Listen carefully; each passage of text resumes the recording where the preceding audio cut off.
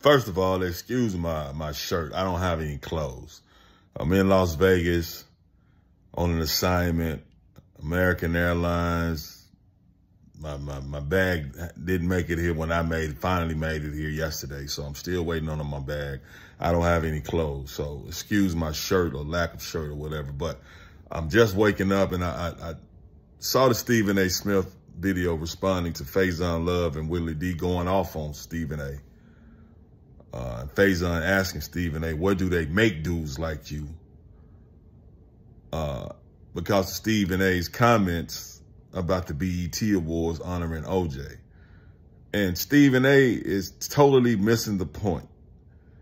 It's that magically melanated, aka black people, are at his head. And the reason why I be at his head is because of his selective journalistic prosecution of only magically melanated brothers and sisters. It ain't really about your OJ comments. Now, your OJ comments, all right, man, that's how you feel. All right, dog, whatever. But it's about that people that look like you, we get an anger and a vitriol and a prosecution and a condemnation, and you're so pugnacious when you're talking about us and so bellicose, specifically about us. We get no leeway with you. None. You tear our heads off. And you won't do that to any other group of people. That's what it's about. That's why Faizon Love, his face was turned up. Like, what do they make you, dog? Because we see it over and over and over again. Your history speaks for itself. It's on video. It's on audio. That's why.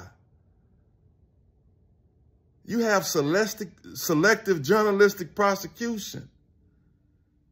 And you only prosecute journalistically people that look like you. And you condemn us, man, over and over and over and over again. That's what they talking about. That's what I be talking about. That's what I'm going to continue to talk about, because you ain't going to change. But the Most High has a way of humbling people. Dog, you keep having to apologize to somebody different every 3 days. Your life has to be lonely, man. I hope that money and that fame and celebrity is worth it. Not for me. I'm a servant of the Most High first to try to make him happy, and I try to treat people with respect and equally. I don't chase money, fame, vanity, followers. I don't do that. I chase righteousness, because I know after this little life experience, it's another life experience, stage of experience I'm hoping to get to. And when I stand in front of the Most High, I want him to be like, oh, okay, I like what you did right here. You were seeking me, not seeking the glory of the world or the riches of the world. All praises to the Most High.